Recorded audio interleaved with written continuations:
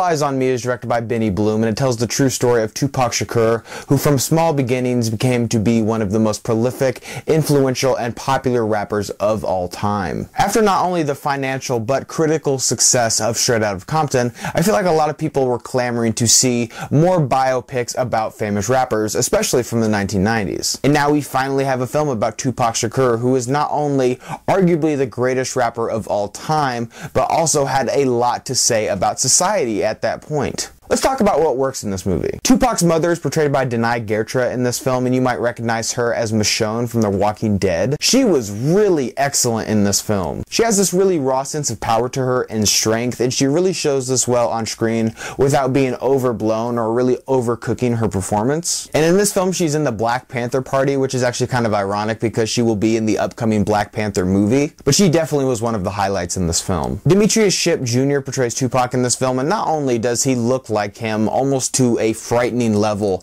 but he gives a terrific performance. When I review biopics, I talk about how important it is to make that role your own and not to just be doing an impression of that person the entire time, and he without a doubt does that in this film. He is so excellent. And that was by far the biggest concern I had going into this movie, because this actor has not been in a single film or television show or anything. This is the first time he's acted, so I was really hoping that he could keep this movie together. And I'm really surprised to say that he was actually my favorite part of this movie. Unfortunately, All Eyez on Me as a cohesive story doesn't really work for me. The best biopics really delve into the person's psyche that they're making a film on. That's why we watch those. We don't watch them just to see a highlight reel of things that they had done, but I feel like that's exactly what this movie does. Unfortunately, they only really delve into the complex issues of Tupac's life a handful of times, where when I was leaving this movie, I felt there was a lot more to be desired. Because when I watched the great biopics, I really feel like I know that person and I know what was going through their head in these types of situations.